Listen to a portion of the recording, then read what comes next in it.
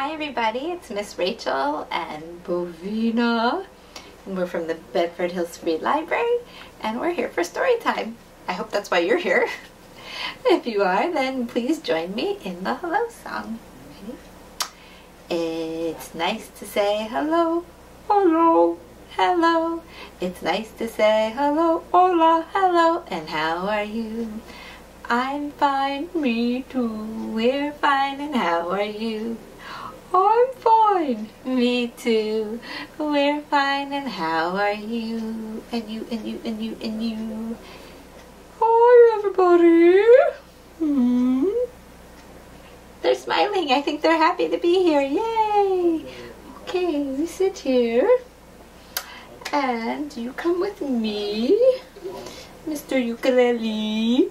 Around me and ukulele. And we'll do the other hello song where you clap your hands and we do other things. Okay? So start clap, clap, clap, clap, clap, clap. Good morning everybody, good morning everybody, good morning everybody. Let's clap our hands like this. Clap, clap, clap. Let's put it into our heads. That rhythm. Tap, tap, tap, tap, tap. Good morning everybody, good morning everybody, good morning everybody. Let's tap our heads like this. Tap, tap, tap, good. Tap, tap, tap. How about tap, tap to flap, flap? We're gonna flap our wings, our arms, like they're the wings of a bird. Good morning everybody, good morning everybody, good morning everybody. Let's flap our wings like this. They're really your arms but you're pretending. Flap, flap, flap. Or chicken wings, flap, flap, flap. Whoosh, whoo. And let's do your own thing. Good morning everybody, good morning everybody, good morning everybody. I wonder what you were doing. Alright, whatever it is, let's switch to jumping. Good morning everybody, good morning everybody, good morning everybody. Jump up and down like this. Jump, jump, jump, jump, jump, jump. And good morning everybody. Good morning everybody. Good morning everybody. Let's sit and listen like this. Okay, I can tell you guys are all ready to listen to our story. And I didn't have you flapping like birds for no reason. Well, flap and tap rhyme, but I had birds on the brain because we are reading bird books today and thinking all about birds. And so the one I'm going to share with you is called Hooray for Birds. And it was written and illustrated by Lucy Cousins. She is the creator of Maisie. If you guys know Maisie the mouse, I think there's a TV show and lots of books about her. But Lucy Cousins also made Hooray for Birds. I think she also has one, Hooray for Fish, or something about fish. But this is the bird one, and I love, we're getting the idea just from these end papers, all the different kinds of birds there are. It's amazing how many different types of birds there are, and they have different feather colors and patterns, and some run, and some hop, and some fly. We mostly think about birds as flying, but there are some birds that just run super fast, like the emu. Anyway, this book is for Gabriel, and it's called Hooray for Birds. That's a very tall bird. Can you imagine, just for one day, you're a busy bird? Yes, a bird! Hooray! We already started by flapping our wings. Let's see other ways we can imagine being like a bird. Look at this guy with the long tail feathers. The sun is up, the sky is blue, wake up and shout, cock-a-doodle, like a rooster. Now flap your wings and you can fly higher and higher up in the sky. Can you pretend to flap? Whoop. I don't know if you can see my arm. Ooh, there it goes. How about this one? You can be graceful wings. Like I said before, they could be more like chicken wings. It would be fun to fly, huh? Oh, and there's hop, hop, hop, and peck, peck, peck. This is a woodpecker chopping against the tree. You guys might hear that outside your house sometime. Hop, hop, hop, and peck, peck, peck. Now swim along and stretch your neck. This bird, a swan, is famous for having a very long, elegant neck. And since this is a rhyming book, neck rhymes with peck. We were doing the woodpecker before. Peck, peck, peck. And stretch your neck. Say, hello, darling. And then swoop like a starling. So a parrot is famous because he can learn how to imitate the words he hears. So if you teach a parrot how to say hello, darling, he'll repeat back to you, hello, darling. In a parrot voice. And a starling is another type of bird that does loop-de-loos.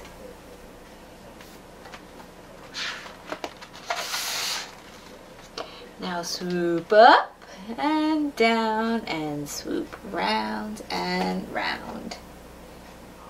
That's a fun word to say, swoop. And it sounds like what it is, like going around and around, swoop. Scratch the ground with your feet or catch a fly with your beak. Well, that's not such a great rhyme actually, but it is some more information about how birds eat. Like some birds find little bugs and worms and stuff by scratching the ground, and some birds fly around to catch them. Stand very tall on just one leg. Can you do that? It's hard to balance, but I bet you could try. This is called a flamingo. And he likes to stand on one leg. It's a very interesting kind of bird. Stand very tall on just one leg. Or say cluck cluck and lay an egg. Good.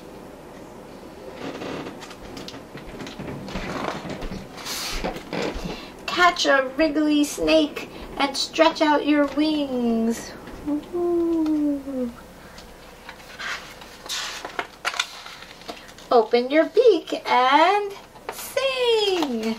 Now we're going to hear all different kinds of bird noises, like tra-la-la-la-la, and tweet, tweet, tweet, tweet, and that's, I think, supposed to represent a hummingbird.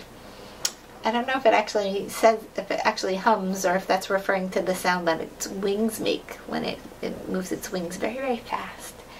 So it makes a kind of a bzzz kind of sound, almost like a bumblebee. And cheep, cheep, cheep, cheep, cheep, cheep. Waddle like a penguin in the snow, or run like an ostrich. Go, go, go! So these are both types of birds that don't fly. Right? Even though they're birds, they don't fly. A penguin waddles and an ostrich runs.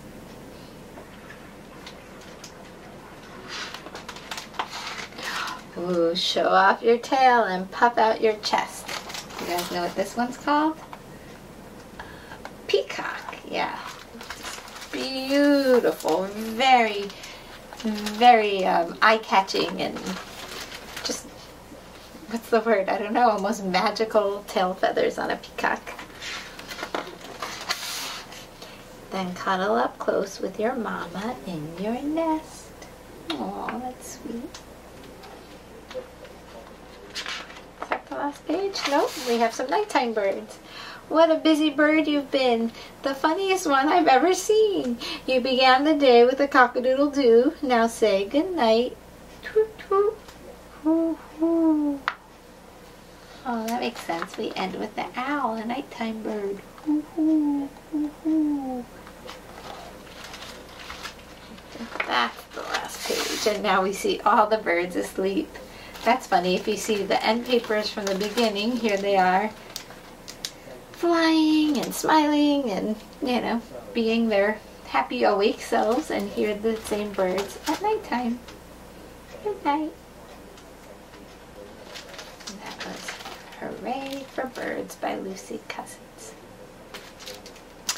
So, boys and girls, I thought we could play a little game about birds. Let's see, so this book showed us about all kinds of birds, different shapes and sizes and color, feathers, and different ways they move and different ways they eat and all of that kind of stuff. So I want to show you 4 birds that I have, and these are all different too. And they're different because they have different shapes. So these probably don't really look like real birds that you know, but they have a little beak to show you they're a bird. And each one is unique because it has a different shape and a different color, actually. For instance, here is a blue triangle and a green circle bird, a yellow oval bird, and a pink rectangle. So these are the 4 birds that I have, and we're going to use them for a game. I'm going to show you 4 other things. I'm going to show you 4 bird houses. Here's 1, 2, 3, and 1 more makes 4. So I have 4 different birdhouses. They look similar. The shape of the birdhouses are all the same. They have these straight kind of square sides and a triangle roof. They all have that. Okay. But there's a few things that are different. They're different colors. And the openings where the birds can enter are all different shapes. There's one more to show you again. So similar but different. So for our game, we're going to try to decide which bird should live in which house. So let's start with this house. It's a lovely little bird house. Let me show you the birds again. These are our choices. Let's see. Let's see if this guy over here will feel at home at this house. Let's see. Well, I don't know if it's a perfect fit. Something's not quite right. Let's think about this. This birdhouse is green. This birdhouse has a circle opening. Let's see if there's a bird from this page that might be a better fit. Do you see something? What do you see? We do have a green bird. Let's see. I'll take him. And he's a circle. The opening on this house is a circle. Maybe it will fit. Let's see. Tweet, tweet, tweet, tweet, tweet, tweet.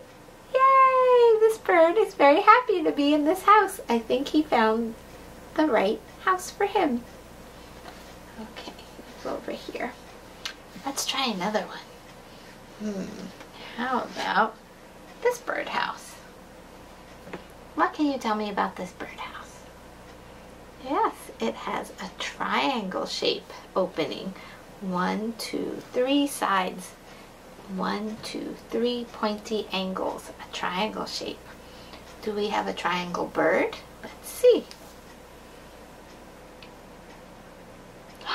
You're right, we do have a triangle bird. 1, 2, 3 sides. 1, 2, 3 pointy angles. But are they the same color? Let's check. Blue birdhouse. Blue bird. I think it might be a good fit. Let's see. Yay! Tweet, tweet, tweet, tweet. This bird is happy in his birdhouse. You helped find the perfect home. Yay!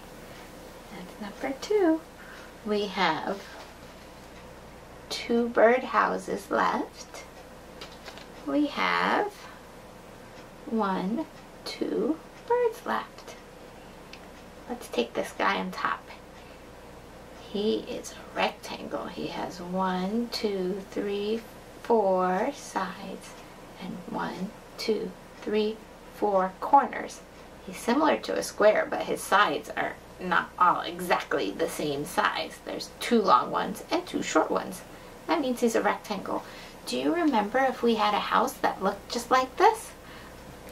Is it this one? No, they're not the same color and size. But, hooray! A pink house that has a rectangle opening. 2 long sides, 2 short sides, and 1, 2, 3, 4 angles. Do you think it will be a good fit? Let's see. Ta-da! Tweet, tweet, tweet, tweet, tweet.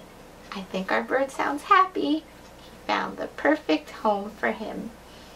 I wonder, will that fit up here? Bobina, will you hold them up? Thank you, Bobina.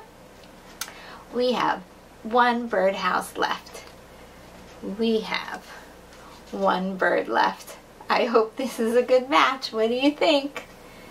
Yellow bird, yellow house. It's looking good. What shape is this? Correct, it's an oval. An oval is round like a circle, but it's kind of stretched out. There's kind of some longer sides. It's not a perfect round ball. Just like our bird. Let's see. Ding, ding, ding, ding. That means it's a good fit. Tweet, tweet, tweet, tweet. It matches shape and it matches color, and we found the perfect home for our last bird. So here we have our, oop, can I balance it? I'll just hold this one. 1, 2, 3, 4 birdhouses with their happy birds at home. Yay! Now I'm going to move these so I can take out Bobina for our goodbye song. Good job matching colors and shapes today. Bobina, are you proud of the kids? Oh yes, they are expert matchers with colors and shapes. That's what I thought. Shall we sing the goodbye song? Goodbye, goodbye everyone. Glad you came, hope you had fun. I'll see you another day. We'll have more time to read and play. Goodbye, goodbye everyone. Glad you came, hope you had fun. Bye everybody.